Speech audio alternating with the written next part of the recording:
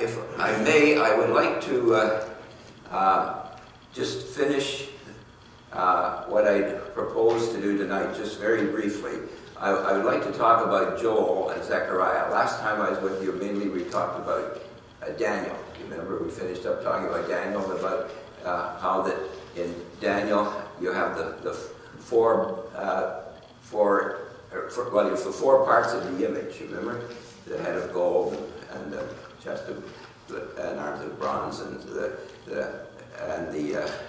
thighs of silver, and then you remember you had the legs of iron and the toes, 10 toes, and so on. And we talked about the world empires and how when you come to chapter 7, those four parts of the beast are seen as the four parts of the image are seen as the four beasts: the lion, Babylon, and the bear, Medo-Persia, and the leopard with Greece, and then the indescribably terrible beast, the Roman Empire, and so on. And then we noticed, we talked about the 70 weeks, remember? Okay. And then we went to Ezekiel and we talked about the new covenant, and you remember the wonderful thing that God is going to do for Israel in the coming day, and giving them a new heart and putting His Spirit within them, causing them to love His laws and to prosper them physically, materially, and spiritually. Then we looked at the valley of dry bones and returned to the land and the revival of Israel when God breathed spiritual life into them. We looked at the Gog-Magog war in chapter 38, and then the last 9 chapters have to do with the millennial temple and the millennial kingdom. So we looked at all that. We talked about that in Daniel and 70 weeks. Key passages in Joel. If you look at the book of Joel, the word Joel, the J-O part, means Jehovah, Yahweh, the I am, the Lord, capital L, capital R, capital D. And then the L part is Elor, El, or Elohim, which means the mighty one. And I have suggested to you that that is really a title of Jehovah. It means the mighty ones, the majestic one. Majestic ones in the Trinity, in the plural, 3 persons. Now, we were noticing, I think, that the day of the Lord, the day of Jehovah, the Yom Yahweh, occurs 5 times in Joel. In 3 chapters, you've got this expression, the day of the Lord. And in chapter 1, it's seen as a time of terrible horror.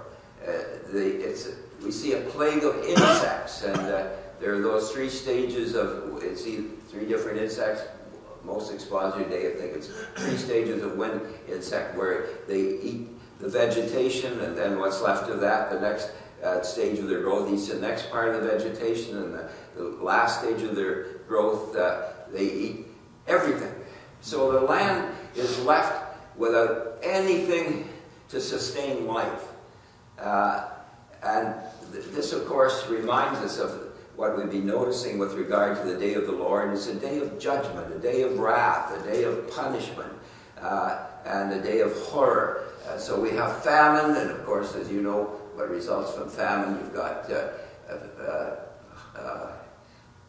death and plague and sickness and just inflation and economic realm and all that sort of thing. So that is a picture of the day of the Lord in chapter 1. And then in chapter 2, the invasion of insects turns into an invading army, a tremendous and incredibly fierce army. The description of them is quite striking, and many people have drawn a lot of inferences from that they climb upon the walls and they climb in the windows, and it seems as though they're partly aerial. It could be actually a military force that is made up of airplanes and helicopters and all that sort of thing. And we'll probably be looking a little bit more at that when we look further at the day of Revelation and prophets, Zechariah. So this is a tremendous invading army you've seen coming against Israel. And then in chapter 3, we have this picture of universal judgment. And it's really a corresponding passage of Scripture that corresponds with what the Lord Jesus describes in Matthew 25, where we see him returning with clouds of glory, and he sets up his throne of glory. Remember, his throne of glory, not the bema, that's in heaven 7 years before for the church, but now it's the judgment of the living nations on earth, and he sets up the throne of his glory on Mount Zion, on earth, and he judges all the nations. And just look at that for a moment in Joel chapter 3. There's just a little expression I want you to look at in the beginning of the chapter 2. We can find Joel here. Sometimes it's difficult to just remember which minor prophet comes before which one. But in Joel chapter 3, just before Amos, notice an expression before we come to this judgment seat. But look at Joel chapter 3 and verse 2. Notice the heading, verse 1, it's in those days, and at that time, when I shall bring again the captivity of Judah and Jerusalem. He says, I will gather, the Lord speaking, I will also gather all nations, all nations. Notice that, because we're going to be coming to that tomorrow, Lord willing, when we're talking about Armageddon. Tomorrow I want to talk basically about 3 subjects. The tribulation, that is the first half of the 70th week, the first 3.5 years, and then the great tribulation, the last 3.5 years, the time and times and half a time, or 42 months, or the 1260 days, all the same period of time. And then I want to talk about Armageddon and the following events. So here we have all nations gathered against Jerusalem. He says, I will also gather all nations. And in Matthew 25, as he sits on the throne of his glory, all nations are judged. He said, I'll bring them down into the valley of Jehoshaphat. I take that to be the valley of Jezreel. Nobody's ever quite apparently figured that out, but it has to be, when you look at other scriptures, that area. Really the valley that stretches from Petra down in the country of Jordan now, in the southeast corner of Israel. Actually in Jordan, that amazing place that I've always longed to see, and in all my visits to Israel I've never got there, so I'll get there in the millennium, no doubt. Anyway, if you go from there, way down the southeast corner, can you picture it in your mind, of Israel, up to Armageddon, that's about 1,600 furlongs, or 186 miles, where the blood will flow to the horses' valleys. And that's the valley that's talked about here undoubtedly. He says, I will bring all the nations down there into the valley of Jehoshaphat. So can you picture the Lord Jesus sitting on the throne of his glory? And I believe this will be literally fulfilled. I can't explain all the logistics, but this is going to happen. The Scripture says so. And I will plead with them for my people. So here again, you see how this ties in with what is stated in Matthew 25, that they're going to be judged and divided into sheep and goats based on how they treated his people, his brethren. Remember, his brethren were persecuted? Did they give them a drink of water? Did they give them clothing? Did they visit them in sickness? Did they visit them in prison? Or did they take sides with the Antichrist? This, through all Scripture, has always been the deciding point. Did you decide to take sides with Christ and his people, or did you decide to take sides with the beast, with Satan, and with his people? And so here it is again, and I will plead with them there for my people and for my heritage Israel, whom they have scattered among the nations and parted my land. Now that expression, I'm going to judge them for parting my land. And what are the nations of the world discussing right now? The United Nations and America, and you know, this road to peace and all this sort of thing. Well, if you will divide the land and you will give the Palestinians, and they've already given them a tremendous amount, if you will give them parts of Gaza, if you give them part of Jerusalem, and if you'll give them part of the West Bank, and then we will have a peace treaty. of course, it's all a lie. And going even further back than that is striking. You remember in the Balfour Agreement, Great Britain, in the First World War, the end of the First World War, they agreed to give Israel the land, basically, that is theirs in the Bible. The land that stretches from Egypt and right up into Lebanon and across to the Euphrates, taking in Jordan and right over to the borders of the Euphrates. And then Great Britain went back on that treaty. And Churchill was involved in that, although he was a friend of Israel, but politically he was powerless to stop it. And since that time, when they have, in effect, cursed Israel, they have gone back on their agreement with Israel. The British Empire has just gone down the tube, and I believe that has been true of nations all through time. Those that have blessed Israel, God has blessed, and those that have not blessed Israel, God has not blessed them.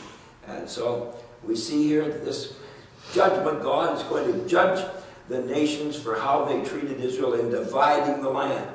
Now, what I want to look at for just a moment, though, is look at verse 9. Proclaim ye this among the Gentiles, among the nations, that going, prepare war. Wake up the mighty men. Let all the men of war draw near. Let them come up. Beat your plowshares into swords. This is the opposite of what we've got in the later minor prophets. Beat your swords into plowshares. Here it's beat your plowshares into swords. Arm yourselves to the teeth, and your pruning hooks unto spears. Let the weak say, I am strong. Assemble yourselves, and come all ye heathen, and gather yourselves together round about thither. Cause thy mighty ones to come down, O Lord. Let the heathen be wakened, and come up to the valley of Jehoshaphat. For there I will sit to judge all the heathen round about. Put ye in the sickle, for the harvest is ripe. Come get you down, for the press is full. The fats overflow, for their wickedness is great. Multitudes, multitudes in the valley of decision. And I pointed out that word decision means the valley of judgment. For the day of the Lord is near. In the valley of decision, the sun and the moon shall be darkened, and the stars shall withdraw their shining. And the Lord will roar out of Zion, and utter his voice from Jerusalem, and the heavens and earth shall shake, but the Lord will be the hope of his people, and the strength of the children of Israel. So here is the judgment of the living nations, based on how they treated his brethren, his people, how they treated Israel, and the nations will be divided into the sheep and the goats, as in Matthew 25. And the last verses of Joel describe the blessing that God is going to bring upon Israel at that time. Then I'd like to look at, briefly at Zechariah. Zechariah is one of the most amazing books in the Old Testament. In Zechariah, remember, Zechariah was given 10 visions in one night. That must have been quite a night for Zechariah. And I don't know what kind of dreams and nightmares and happy dreams you have, but they can really affect a person quite profoundly. So Zechariah is given 10 visions from the Lord. And you remember some of the outstanding visions here are concerning world empires. Once again, we have this number 4 coming up. Remember, we met it in Daniel. Daniel saw 4 succeeding world empires. There was Babylon that was in existence when he was living, and then there was Medo-Persia, and he was still living at the beginning of that one under Darius, however you pronounce it, you wish to. And then there's the empire of Grecia coming, and the empire of Rome. And the scripture explains that there's a revived Roman Empire. This is the empire that was and is and shall be. Okay? So we have these 4 horns representing 4 empires, and we have 4 carpenters. Rather interesting. Don't have 5, don't have 3, 4. And of course, Babylon, the carpenter there that cut down the horn, the power of Babylon was Medo-Persia. And then you have the horn Medo-Persia, and the carpenter that cut down the power of Medo-Persia was Grecia. And we talked about that. Alexander the Great with the great horn, remember, that attacks the ram in Daniel chapter 8. And then, of course, you have the power or the horn of Grecia, and it's cut down by the carpenter of Rome, and then finally Rome in its revived form, as we see it in Revelation 17, 18, and so on. It's cut down by the stone cut out without hands, the Lord himself, the Lord Jesus, the Ancient of Days, and an everlasting kingdom is set up. One of the most striking things we see in Zechariah is the tribulation that Israel is going to go through. One of the questions tonight has to do with what does it mean that all Israel shall be saved? Well, let's look for a moment at Zechariah. Just we don't have time to go into it in any detail, but look at Zechariah chapter 13. Zechariah chapter 13. And just look at some of the things it says here. The Lord in previous passage has described the tribulation and the great tribulation that Israel is going to go through, and how that the people will be brought into a war in which the horses will be blinded, and the people, their eyes will melt in their eye sockets, and they will just virtually melt where they're standing. And the horror of this judgment is indescribable. But notice how he describes this tribulation that Israel is going to go through in the very last of the tribulation period. Look at Zechariah chapter 13 and verse 8. And it says, "And it shall come to pass that in all the land, saith the Lord, 2 parts therein shall be cut off and die, but the third shall be left therein. And I will bring the third part through the fire, and will refine them as silver is refined." Think of that, the refining fire of God's judgment on Israel at this time. If we were to look at Ezekiel chapter 20, verses 34 to 38, we would see a description of how God is going to judge his own people, Israel and Judah. And this is another description of it. I will refine them as silver is refined. When silver is refined, there's a terrific heat, a terrific fire that silver is put through. So they're going to be refined that way. "And I will try them as gold is tried. And they shall call on my name, and I will hear them. I will say, it is my people. And they shall say, the Lord is my God." So in this time of terrible, terrible tribulation, time of Jacob's trouble, they're going to be refined by the Lord. And then look at chapter 14. "Behold, the day of the Lord," here it is, Yom Yahweh again, the day of the Lord, capitals for L-O-R-D. "The day of the Lord cometh, and thy spoil shall be divided in the midst of thee. For I will gather all nations," here it is again, "I will gather all nations against Jerusalem to battle. And the city shall be taken, and the houses rifled, and the women ravished, and half of the city shall go forth into captivity, and the residue of the people shall not be cut off from the city. Then shall the Lord go forth and fight against those nations as when he fought in the day of battle. And his feet shall stand in that day upon the Mount of Olives." Now, I'm hoping to give you a basic outline of the geography of this when we look at Armageddon and the events that follow tomorrow, Lord willing. "And his feet shall stand," the Lord Jesus' feet shall stand in that day upon the Mount of Olives, which is before Jerusalem on the east.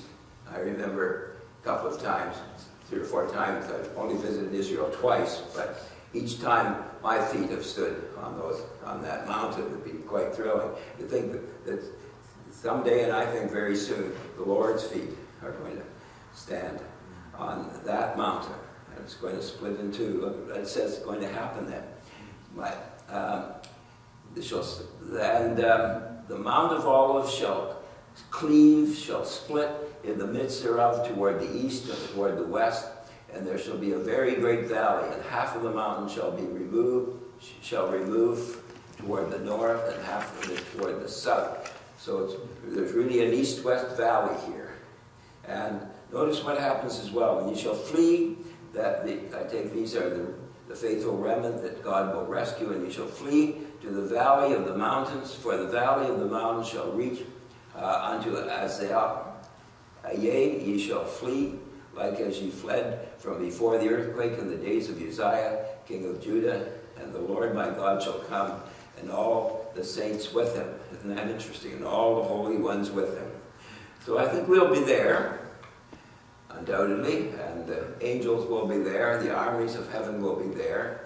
And rather interesting that we have that mentioned in the Synoptic Gospels in Matthew, Mark, and Luke, that there's going to be this worldwide army come. And all nations, it says, are going to gather against Jerusalem. And the Lord is going to intervene, and he is going to deliver the faithful ones of Israel.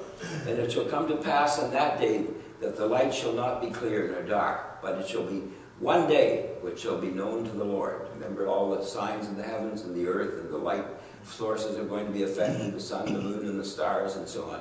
That day, we noticed that before, and it shall be one day which shall be known to the Lord, to the Jehovah, not day nor night, but it shall come to pass that at evening time it shall be light. So the heavens and the light sources are going to be affected. This is going to be interesting.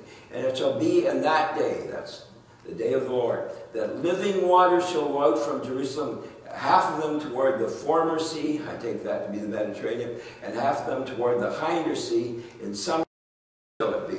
So all year long, there's going to be this flowing of water between the Mediterranean and the Dead Sea. And the whole Jordan system is going to be changed completely. And the Lord shall be king. Notice again, Jehovah shall be king. The Jehovah shall be king over all the earth in that day. And there shall be one Jehovah, one Lord, and his name one.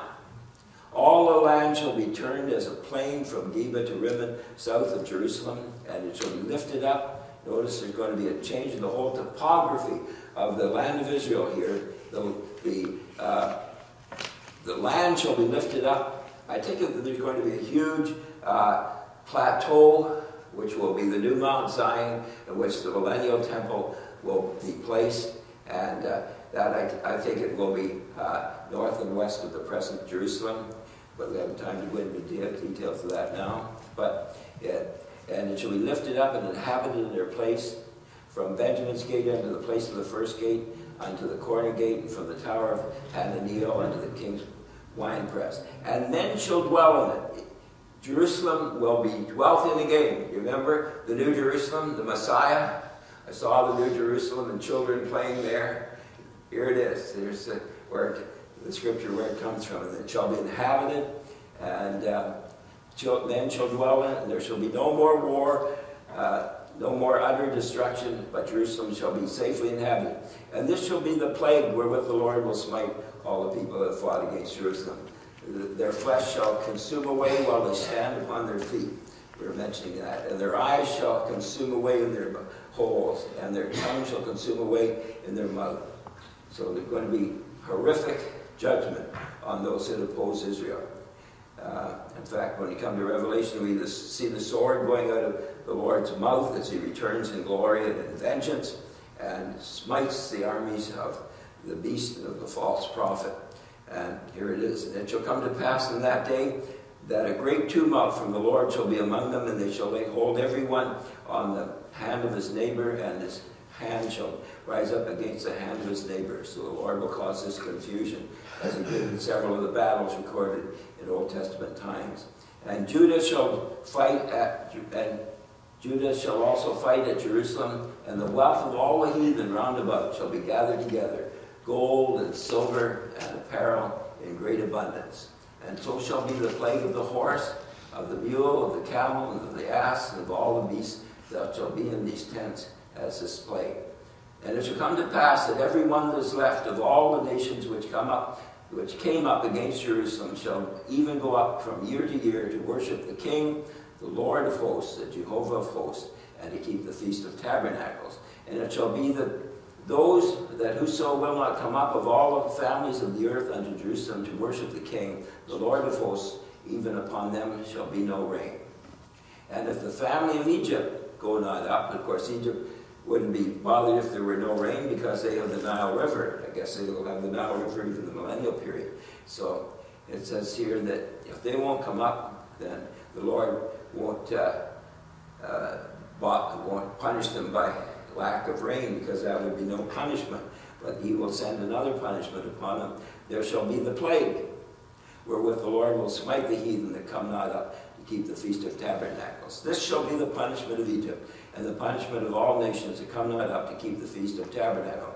So I noticed in one of the questions there was a question about will there be sin in the millennial period. Well, you have it. Some nations and some peoples will be sinful and will be rebellious and will be disobedient. But notice that righteousness will reign. There will be instant punishment for these people. In that day, verse 20, shall there be upon the bells of the horses holiness unto the Lord, and the pots in the Lord's house shall be like the bowls before the altar. So everything will be for the Lord's glory.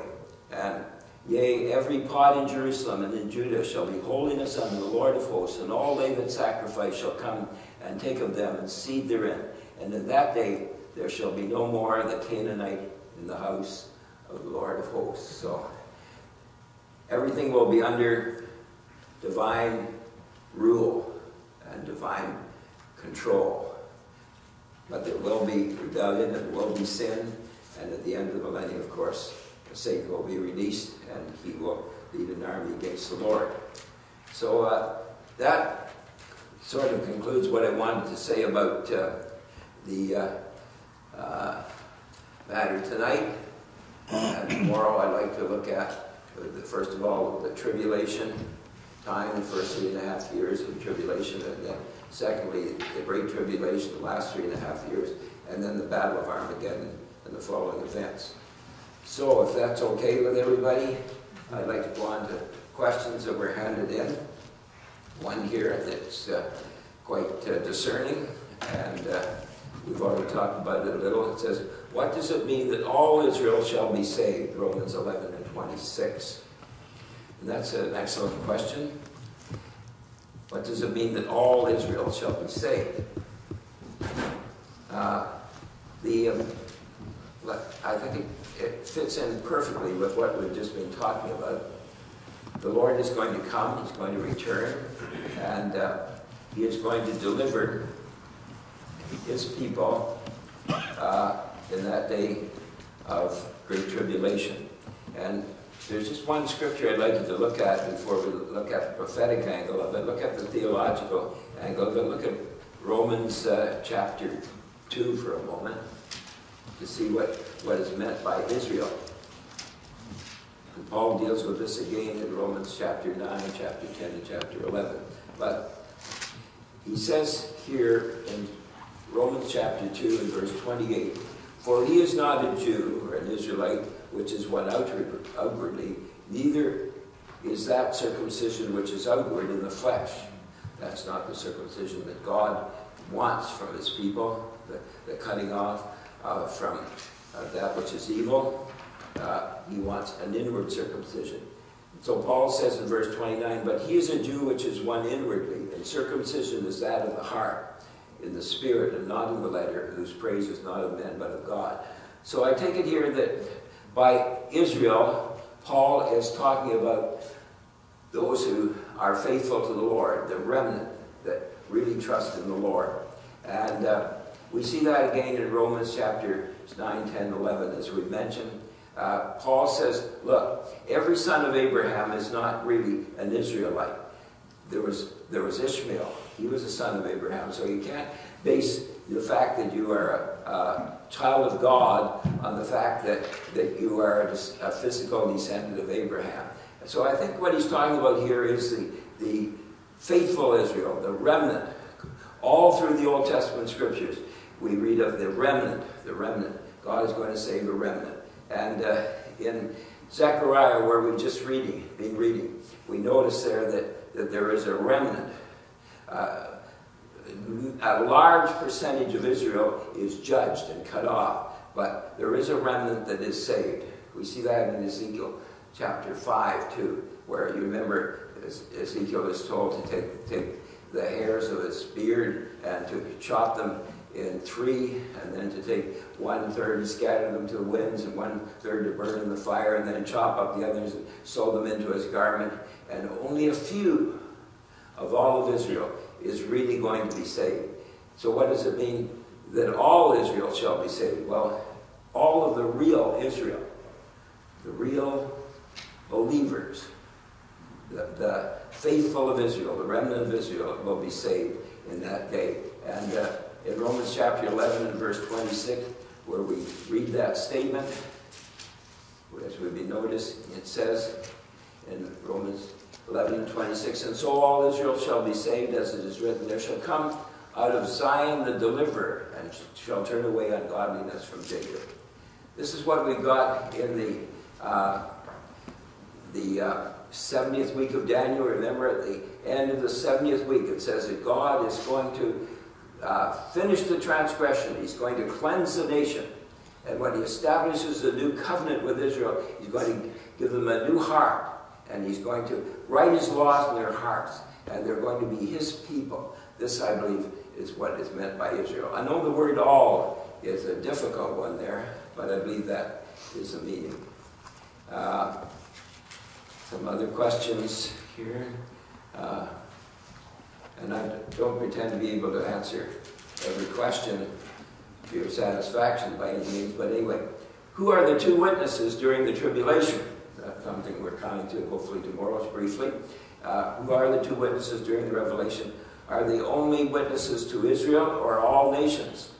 Well, let me just suggest to you that many commentators have commented on this, and if I knew the answer, I guess I could, I don't know, I could pose as being wiser than Solomon. But from the description of the miracles, there's no doubt the person who asked this is probably aware. From the description of the miracles that they perform, that they're able to withhold the rain, and they're able to turn the waters into blood, and this sort of thing, it looks as though they are Moses and Elijah. From another point of view, it looks as though they must be Enoch and Elijah, because Enoch and Elijah were the only two men recorded in the Old Testament that never died. And the scripture says that it is appointed unto man once to die. So if that is so, then here these 2 witnesses would be ones that had not died. And then at the end, you remember, of the 1260 days, the 3.5 years, the beast is allowed to overcome them, and they die. And they're actually raptured. They're rather interesting, eh?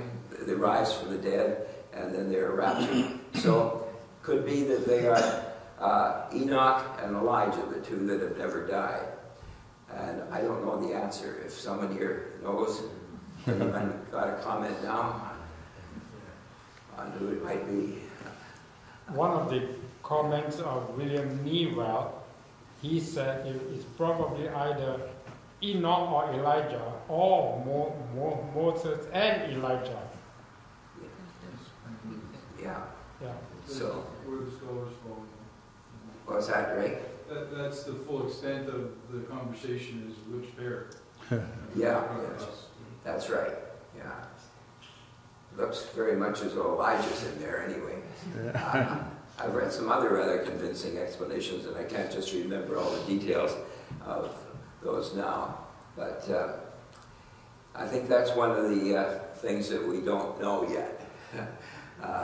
Interesting, we're noticing, I think, that in Daniel was about to write some things that were revealed to him, and the Lord said, no, don't write those now. They won't be known until the end time. And we probably know some of those when we come to the book of Revelation. And then when the Apostle John was writing the book of Revelation, you remember that when the 7 thunders uttered their voices, he was about to write down what the thunders said, and he was told, no, don't tell that now. That's not information that is to be given at this time. So this may be one of the points that we have to wait to see. And then, let's see, so who are the two witnesses? And the short answer is I can't tell you the definite answer. Even Bob or Ray can't, apparently. So, are they only witnessing to Israel? I think that is clear, or to all nations. I believe it's clear that they're witnessing to all nations, because all the nations of the world rejoice when they're finally slain. And remember, they have a Christmas party. They give gifts to one another. It's like the Feast of Purim, the days of Esther. They're so happy that these two witnesses that convicted them of their sin and of the judgment that was coming, that they are overjoyed when they die. So I take it that they were witnesses to all nations. They will be witnesses to all nations. And the people who are saved during the tribulation, are they saved by believing in Christ, redeeming blood, or are they saved only to God's kingdom, but not to the church, to Christ's bride? And that's a good question. I think the scripture is quite clear, and we've been trying to emphasize this, that the only people who are Christ's bride are those who are his body. And of course, this is a theme that goes all through scripture, right from Adam and Eve on. Ye shall be one flesh, they shall be one flesh. So we are one with Christ, because we are baptized with the Spirit of God into one body, in one Spirit, the power of one Spirit. Christ baptized us into his own body. Christ is the baptizer. Billy O points out in his book on the Holy Spirit, person and work. The title of that is God in Us, by the way. So I take it that only the church, only the bride, only his body is raptured. And so this leaves a question that is raised here. How are the people saved during the tribulation period? And are they part of the body that is raptured? No, I don't believe anybody but the born-again people from the Pentecost, the birthday of the church, I take it, when the Holy Spirit descended, and the Holy Spirit had a relationship with men that he had never had before and never will have after the rapture to future saints. So all those who were justified by faith before the church, and all before Pentecost, and those who are justified by faith after the church is raptured, they are not part of the church, they're not part of the bride, they're not part of the body. They are redeemed by the blood of Christ, though, during the tribulation period, to answer this other question, because it says that they gave witness, and their witness was based on the blood of Christ and the redemption in Christ, and they gave their lives for that reason. And they will be saved, I believe, as everyone outside of the church, to God's kingdom, as it's put in this question. Theirs, I believe, will be an earthly kingdom. You notice that in Matthew 25, where these people they are martyred, and others that endure to the end and are saved, go into the kingdom prepared of the Father from the foundation of the world. From the foundation of the world, not from before the foundation of the world. The church, as we mentioned, is chosen in Christ from before the foundation of the world. From before the world began, as is put twice in Timothy and Titus, before ages of times. But these people, I believe, will go into an earthly kingdom. The sheep go into an earthly kingdom prepared from the foundation of the world by the Father. But they are saved by faith in Christ. I wish I could just point out that scripture exactly. I'll look it up and give you the exact reference. So I think that's the answer to those questions. Now, question number 2, New Jerusalem, street of gold, is it only seen in heaven? Does it appear at the rapture, the end of the tribulation, or the day of God when heaven and earth pass away? This is really one of the key questions. Just where do some of these prophecies apply? In Isaiah, last 2 chapters of Isaiah, we read of new heavens and new earth, and yet the new heavens and new earth seem to be new in the sense that God brings in a new era to earth, and that he's talking about the millennial period. where people live to be 100 years old, and if they die at 100, they're considered to die as a child because there's sin then. You see, I think we have the fundamental theological truth here that though everyone who enters into the millennial kingdom is redeemed, the children that are born during the millennial period are still children of Adam. And in Adam all die. They have to make a choice. And that choice is reflected, of course, when Satan is released from the bottomless pit, from Tartarus, from the deep, at the end of the millennial period. And those people who choose to not really give themselves to the Lord or trust in the Lord follow Satan, and they compass the camp of the saints about in the holy city, and fire comes down from heaven and consumes them. How do you get on that?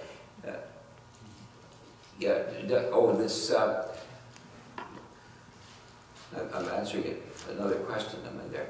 The New Jerusalem. Okay. Is it only seen in heaven? Better get back to that one. The scripture makes it clear that all of the material, if we can use that word, that the New Jerusalem is made of, the street of gold and the foundations of those beautiful precious stones and the gates of pearl, all of that radiates and reflects and emits the glory and the light of God. So I think this answers the question. There's no need of the sun by day or the moon by night, because the glory of God shines out from the New Jerusalem. And that radiates, as we're noticing from Isaiah, it radiates over the whole world, especially the land of Israel and the land of Judah. But is it only seen in heaven? No, I don't think so, because it comes down from God out of heaven. And you remember the Apostle John has said, you want to see the bride of the Lamb's wife, and he's taken up, as we mentioned, into an exceedingly high mountain, and there he sees the city coming down. So I take it to be a satellite city, New Jerusalem, the primary dwelling place of the bride of the Lamb's wife, of the bride of the Lamb, and I believe its glory will affect the whole of planet Earth during the millennial period. And then, of course, in the day of God, this is an interesting one, and it's hard to figure out the logistics here. It seems that when fire comes down from God out of heaven to destroy Satan when he's released from the bottomless pit, he is cast into the lake of fire, where the beast and the false prophet have already been suffering for 1,000 years. By the way, that's a very interesting statement, because if the Jehovah's Witnesses tell you the Bible doesn't talk about people having conscious suffering in the lake of fire, here are two undoubtedly human beings, the beast and the false prophet, and they have been suffering for 1,000 years in the lake of fire, not in the bottomless pit. Satan's been in the bottomless pit. Then he joins them. He is cast into the lake of fire. And there are a number of other cults, some that are really quite true in doctrine in many ways, like the Seventh-day Adventists that deny eternal punishment. They believe in soul sleep and annihilation. So this is interesting. Undoubtedly, the New Jerusalem would also be present on the new earth in the day of God, when there is new heavens and new earth. Then there's a question number 3. The beast, Antichrist, false prophet. Are they Satan in human form? It says in Revelation 13, where it first talks about the beast as the Antichrist, with the 7 heads and the 10 horns and the crowns on the 10 horns. It says that that all the power of the dragon, of Satan, is given unto him. So I take it that he is basically Satan incarnate on earth.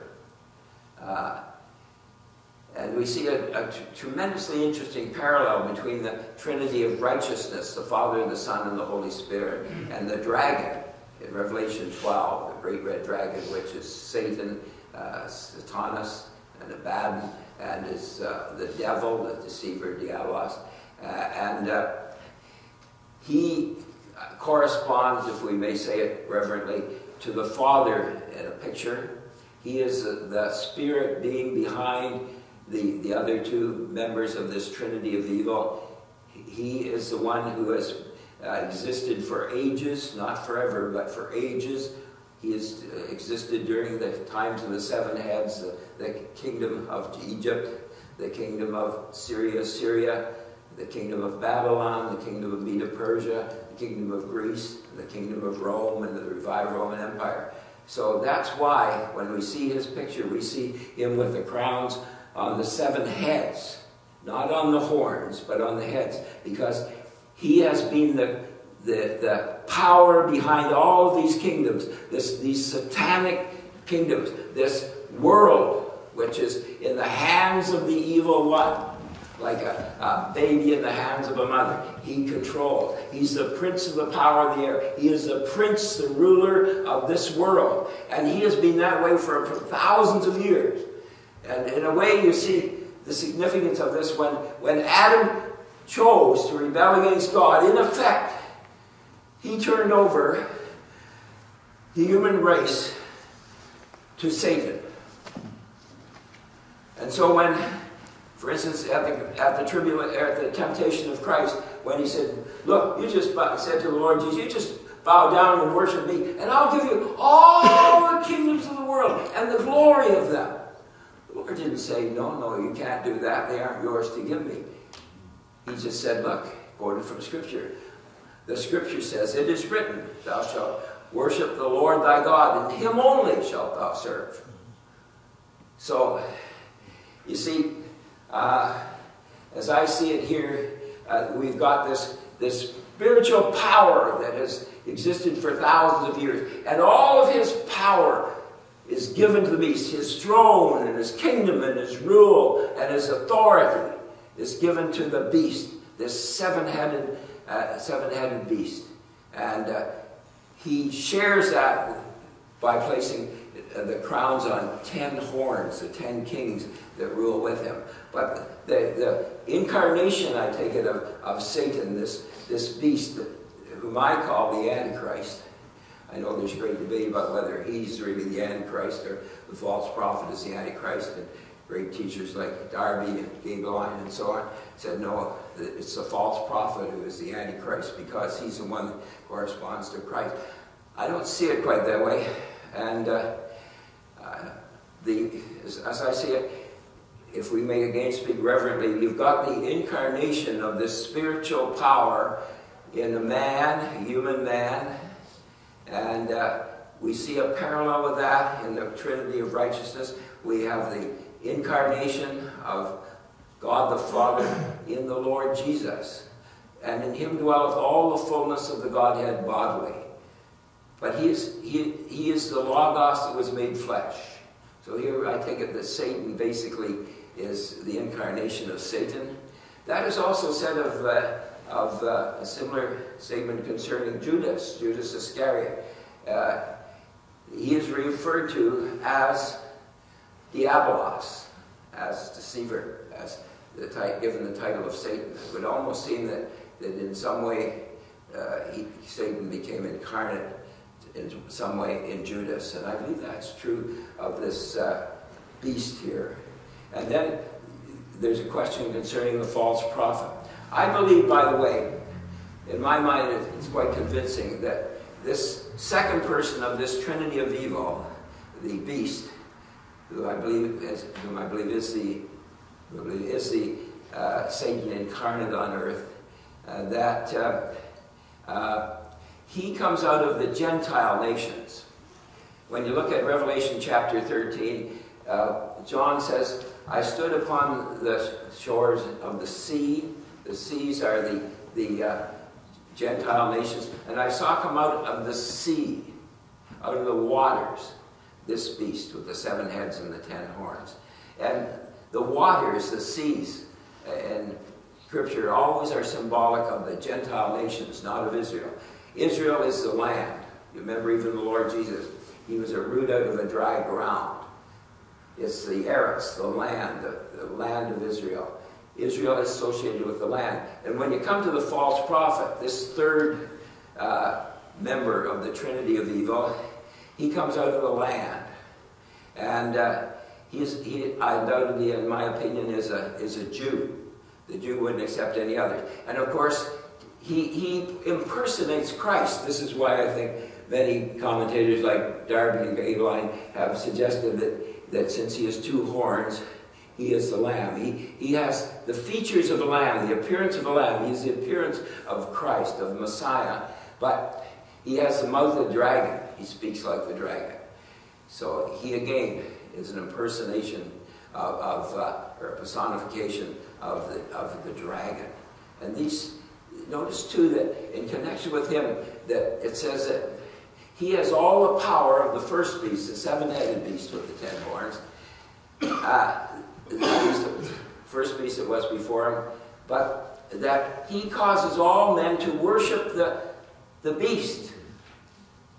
So you see, his function, his role, is similar to the role of the Holy Spirit in the Trinity of Righteousness, because the role of the Holy Spirit is to cause all men to give glory to the Son.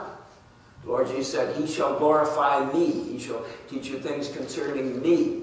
That's the role of the Holy Spirit, not to draw attention to himself. Now we have to realize fully that the Holy Spirit is fully God and is co-equal with the Father and with the Son, and he's called the Kurios, the Lord, the Jehovah, in 2 Corinthians chapter 3 and verse 18. And there are many other scriptures that show us that the Holy Spirit is fully God, equal with the Father and with the Son. But his role is not, as in many, again, Pentecostal charismatic circles, to draw attention to himself. His purpose, his role, his desire is to draw attention to the Lord Jesus and to cause people to worship him and to give glory to him. What is the sequence of their appearances? As far as I can see, the last 2 members of the Trinity of Evil, the beast and the false prophet, arise at approximately the same time. They're mentioned at the same time in Revelation, but you've also got to realize this, that it is at this time when the beast takes over rule of the whole world for 42 months, for 3.5 years, time and times and half a time, 1,260 days. That is 3.5 360-day years. That it's at that time that I don't think the covenant is broken, but the conditions under the covenant are broken. And the sacrifices of the Israelites in the temple, the Antichrist temple, are caused to cease by the beast. The sacrifices and the oblations. And if we compare that with Revelation 17, this is a time when the 10 kings join with their chief, the Antichrist, the little horn, and they rend the woman, the ecumenical church that rides on the beast, and they burn her flesh with fire. So all religion ceases to exist on planet Earth under the Antichrist rule, except worship of the beast. As Paul says in 2 Thessalonians chapter 2, verse 4, where he says, he will set himself up in the temple of God, proclaiming that he is God and demanding worship as God. This is the abomination of desolation. And it was prefigured by Antiochus Epiphanes in 168 BC when he did the same thing. He set up, he slew a pig on the altar, he stopped the Jewish women from circumcising their babies, and he forced them to eat pork and unclean foods, and he set up an image of Zeus Olympius in the Holy of Holies in the Temple of Jerusalem. the abomination that makes desolate, the hateful thing to God that causes judgment to come, causes desolation to come. So this has to happen at the same time, because the false prophet causes Israel, except the faithful remnant, and causes the whole world, except again those who have been converted through the witness of the faithful Israelites, 144,000 and their converts. He causes them all to worship the beast and to proclaim him as God, God on earth. So their appearance would have to be simultaneous at the same time. And so what is the sequence of their appearances? That's the way I see it. Who comes first? Well, the beast has, of course, been coalescing his kingdom, bringing his kingdom together during the first 3.5 years, and it comes to a climax at the end of the first 3.5 years, when he finally gains control of the whole world and puts down the ecumenical church. And that's an interesting concept. I don't think it's just the Roman Catholic Church. I think Rome and Islam and Hinduism and New Agers and mystics, they all come together. And the Antichrist seems to allow them to have their religion, much like Alexander the Great when he conquered the world of his time, the Mediterranean world. He allowed the nations largely to have their own religion and to kind of unite them with the Greek philosophies and religions. So it's going to be, I believe, during the first 3.5 years here. The beast will allow a great deal of individual worship for the first 3.5 years. And we see that in the point that there is an Antichrist temple in which there have been offerings and oblations made. How do we know there have been sacrifices made in the Jewish temple in the first 3.5 years? Well, because he causes them to cease at the end of the first 3.5 years. So there had to be those during the first 3.5 years, right? So when that first 3.5 years ends, and he becomes God on earth, and you must worship him and receive his mark, or you've had it. You lose your life, and you can't buy and sell unless you have the mark of the beast. Then when that comes to a climax, then he is recognized as God on earth. So, and the false prophet obviously supports him to the hilt. So he has to come at the same time as the climax of the rule of the beast when he rules the world. And were they all cast into the lake of fire at the same time? No. It tells us quite clearly in Revelation chapter 20 that Satan is cast into the bottomless pit. The bottomless pit, again, remember, in Greek is abyssos. That means without bottom, the bottomless pit, the pit without bottom. It is also called in many scriptures the deep, the deep. Remember that the demons, when Jesus cast them out in the Gadarene region, they pleaded with them and said, "Don't cast us into the deep before our time." And remember, we've been noticing that this deep, the abyssos, the bottomless pit, is also the place that, according to the understanding of the Greek language, and again, I mentioned I looked this up in my big Liddell and Scott Greek Classical and New Testament Lexicon Dictionary, that this deep, this abyssos, is farther below Hades, where the souls of men are at the present time, than Hades is below heaven. And it is the abode of daimons, or heroes, of semi-natural and semi-supernatural beings, and deities and semi-deities. And you have this reflected in Greek and Babylonian and other pagan literature, which I take are distortions of scriptural truth to a large extent, where you have creatures like Achilles, who had, what was it, I think Achilles' mother was a goddess, and his father was a human being. You have people like Hercules, whose father, I think, was Zeus, the king of the gods, and his mother was a human being. So you've got this business that you see really Similarly, in Genesis chapter 6, where the sons of God, the B'nai Elohim, a term that's always used in reference to angels, they saw the daughters of men, that they were fair, and they took them wives of all that they chose. And the result was men of renown, Nephilim, fallen ones, who were heroes, who were giants, who were men of tremendous stature.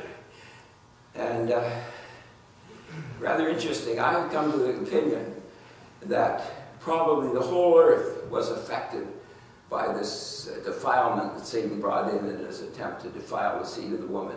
Because it says in Genesis chapter 6 and Genesis chapter 7 that Noah and his family were righteous in all the earth. Looks as though that was the only family left that wasn't polluted. So that the pollution, you see, it was incredible. Why did all but 8 people die in the flood? I believe that's the reason. And Satan is cast into this prison house of deities and semi-deities, supernatural and semi-supernatural beings. That's what the Greek people would understand by this when they read these words in the scripture. When they read about Tartarus, that's what they would believe that it meant, this place, the abyssos, the bottomless pit. And it says in 2 Peter 2 and 4 that God tartarized the angels that sinned.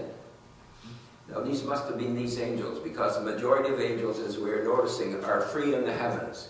And there's warfare between the angels of Satan and the angels of God until the middle of the tribulation, when Satan is cast down to the earth, and a third of the stars, I take them to be the disobedient angels with him. But not these angels. These angels, Peter and Jude said, have been committed into chains or caves of darkness until the judgment of the great day.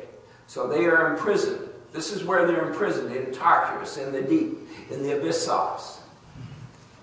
I think that's fairly clear from Scripture.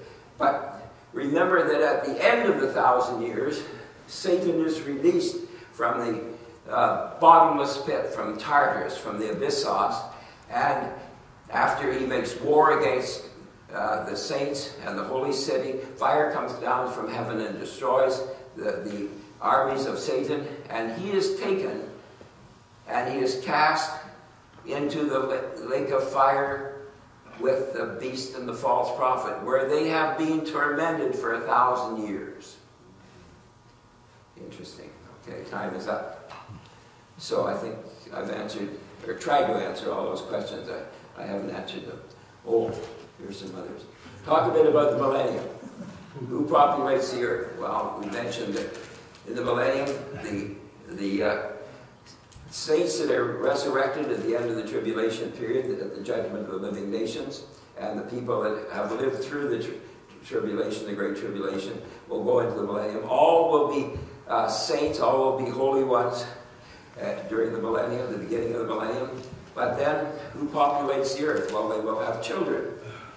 And that's one of the reasons for believing that there's a period of time between the end of the tribulation and the end of the millennium. No doubt there will be a huge population of the earth. There probably was a huge population of the earth before the flood, too, when people lived 1,000 years and you had pleasant conditions on planet Earth compared to today. No doubt there will be a vast multitude of people who will populate the earth during the millennium. What happens to the martyrs from the tribulation? It tells us in Revelation chapter 20 that they lived and reigned with Christ for 1,000 years. What role do the raptured believers play? I believe the raptured believers are going to primarily dwell with the Lord Jesus in the New Jerusalem, in this beautiful satellite city that radiates the glory of God over the whole earth. And they will no doubt be coming and going. There are gates in the New Jerusalem, 12 gates, you remember. I believe it's quite clear that there are gates of ingress where people go in from earth. And there are also gates of egress where people come out from the heavenly city to earth. And I believe personally, looking at the last part of Ezekiel, that it will be resurrected David who will reign on planet Earth, and I believe the Lord Jesus will reign over planet Earth, and there will be no doubt a good deal of communication between resurrected David and the heavenly David, our Lord Jesus, in the holy city. That's a picture I get. You might question that, and I can't prove all of it, but that's an impression I get from the scripture. Where do they live? Well, the saints will live primarily in the New Jerusalem, undoubtedly. That is the bride, that's where we see the bride, that's where we see the Lamb's wife. How do we know that there will be marriage, birth, and death? I take that to be during the millennial period. Well, when we read of the description of the millennial period in Isaiah, as we mentioned, a person will be considered to have died as a child if he dies at 100 years of age, and that will be because he has not been obedient to the Lord. So there will be judgment for people who decide to reject obeying the Lord during that period. There have to be people born during that period because you have the rebellion at the end of the period. If everybody that goes into the millennium, and I think if you add up the numbers in Scripture, you see that everybody that goes into the millennium is redeemed, is justified, then where do these people come from that compose the rebellious forces at the end of the millennium? They have to be born during that period, don't they? Okay. And is forgiveness from sin still necessary? During the millennial period, yes. I think that would be an inescapable conclusion. There will no doubt be people who will again have free will to either accept or reject the Lord during the millennial period. And if they will still be sinners, because all men are born sinners. They're still children of Adam. So they're born with this, and they're conceived again, let me emphasize that, with a sinful nature, and they're gestated, they're shapen in iniquity. So they're conceived as sinners, they are sinners. If they decide to follow the Lord and trust in the Lord, that will bring about forgiveness of their sins. And when does the new covenant with Israel start? The one mentioned in Ezekiel 36, although it's not named by that there, it obviously is mentioned in Jeremiah 31:31, Isaiah 61, the everlasting covenant. I believe it starts basically at the beginning of the millennium. That's when God saves all of Israel. All of the faithful remnant of Israel are saved. They go into the millennial period, and they are justified, and they have been obedient. They love the Lord, and they are given a new heart. And not only that, they are given material prosperity during the millennial period, such as is promised in Ezekiel chapter 36 and back in Jeremiah chapter 31 and other references to the new covenant. So anyway, that's some of that you may question. You may question me. You may question what the scriptures exactly mean by many of these points. But that is the general impression I get. And I hope that it will be wrapped up tomorrow when we talk about the tribulation, the great tribulation, Battle of Armageddon, and the events following. And there's some rather interesting points in connection with that for me, I think, and for you. So thank you very much for coming tonight and for your attention. Let's pray. Father, we just praise you again for gathering us together, a few of your redeemed ones, Lord, and we thank thee again for the revelation of your word that you have given us, Lord. We praise you most of all. It reveals the Lord Jesus to us. The witness to Jesus is the spirit of prophecy of all that you have told forth and all that you are foretelling, Lord. We thank thee, our God, that all your pleasure is found in him. And Lord, we're just convicted again as we think of these things that all our pleasure should be found in him as well, Lord. That we should delight ourselves in the Lord, and he will give us the desires of our heart. Not necessarily material desires, we realize, but that he will give us the deepest joys and the deepest pleasures if we commune with thee and we delight in him. Lord, we just thank thee that thy delight is in him. We thank thee that thou art willing to give him for us to suffering and death. We thank thee for his victory. We thank thee, Lord, that it is thy written word that thy Holy Spirit is used to reveal your love to us through the Lord Jesus, and has revealed the Savior to us and brought us into fellowship with thyself and with him, and established the new covenant with us, which we are experiencing in a limited way now, and we will experience in fullness when we come into thy presence. So Lord, we just ask you to part us with thy blessing, Lord, and to watch over us for good, and to bless us on the morrow if the Lord be not come. And to bless all your people here. We think of the people who are at the funeral today, Lord, this large funeral, Lord, of Sister Croswell, Lord, that you would just bless that family and all those that are connected with us, Lord.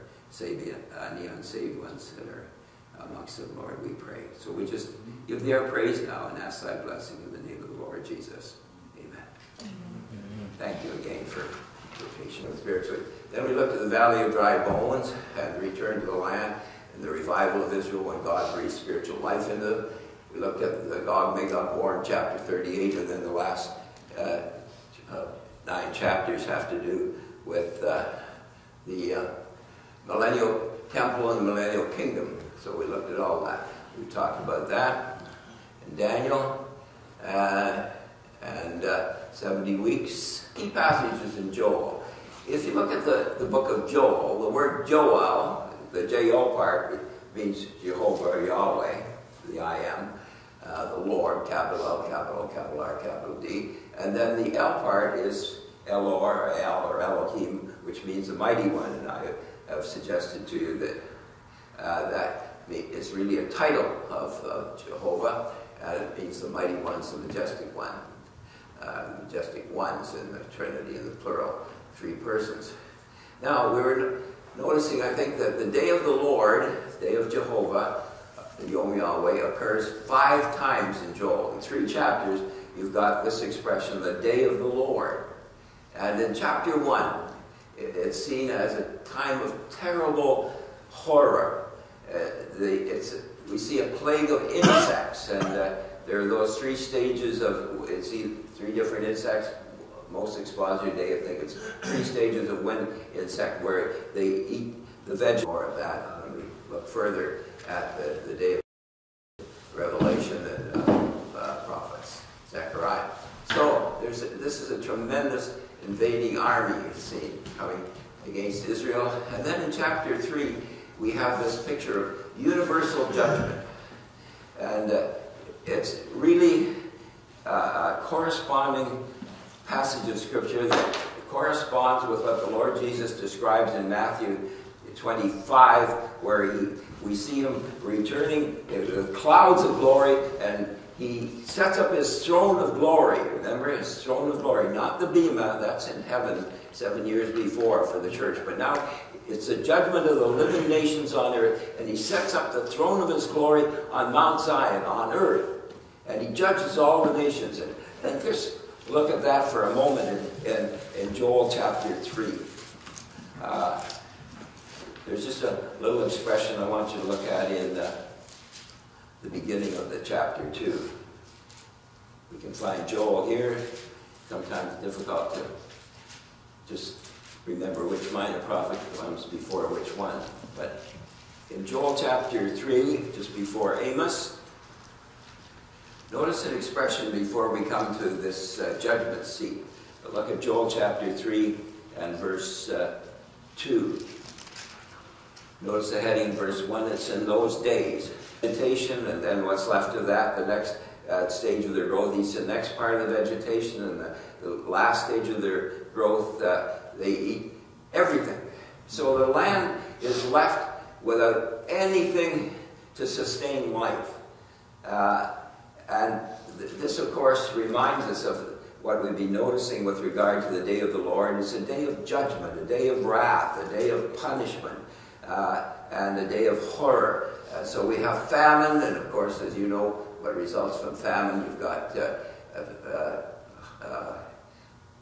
death and plague and sickness and just inflation and the economic realm and all that sort of thing. So that is a picture of the day of the Lord in chapter 1. And then in chapter 2, the invasion of insects turns into an invading army, a tremendous and incredibly fierce army. The description of them is quite striking, and many people have drawn a lot of inferences from that they climb upon the walls and the climb in the windows, and it seems as though they're partly aerial. It could be actually a military force that is made up of airplanes and helicopters and all that sort of thing. And we'll probably be looking a little bit at that time, when I shall bring again the captivity of Judah and Jerusalem. He says, I will gather, the Lord speaking, I will also gather all nations, all nations. Notice that, because we're going to be coming to that tomorrow, Lord willing, when we're talking about Armageddon. Tomorrow I want to talk basically about three subjects. The tribulation, that is the first half of the 70th week, the first 3.5 years, and then the great tribulation, the last 3.5 years, the time and times and half a time, or 42 months, or the 1260 days, all the same period of time. And then I want to talk about Armageddon and the following events. So here we have all nations gathered against Jerusalem. He says, I will also gather all nations. And in Matthew 25, as he sits on the throne of his glory, all nations are judged. He said, I'll bring them down into the valley of Jehoshaphat. I take that to be the valley of Jezreel. Nobody's ever quite apparently figured that out, but it has to be, when you look at other scriptures, that area. Really the valley that stretches from Petra down in the country of Jordan now, in the southeast corner of Israel. Actually in Jordan, that amazing place that I've always longed to see, and in all my visits to Israel I've never got there. So if I may, I would like to just finish what I proposed to do tonight, just very briefly. I would like to talk about Joel and Zechariah. Last time I was with you, mainly we talked about Daniel. You remember we finished up talking about Daniel, and about how that in Daniel you have the four parts of the image. You remember the head of gold and the chest of and arms of bronze, and the thighs of silver, and then you remember you have the legs of iron and the toes, 10 toes, and so on. And we talked about the world empires, and how when you come to chapter 7, those four parts of the beast are seen as the four parts of the image are seen as the four beasts: the lion, Babylon, and the bear, Medo-Persia, and the leopard with Greece, and then the indescribably terrible beast, the Roman Empire, and so on. And then we noticed, talked about the 70 weeks, remember, okay. And then we went to Ezekiel, and we talked about the new covenant, and you remember the wonderful thing that God is going to do for Israel in the coming day, and giving them a new heart, and putting His Spirit within them, causing them to love His laws, and to prosper them physically, materially.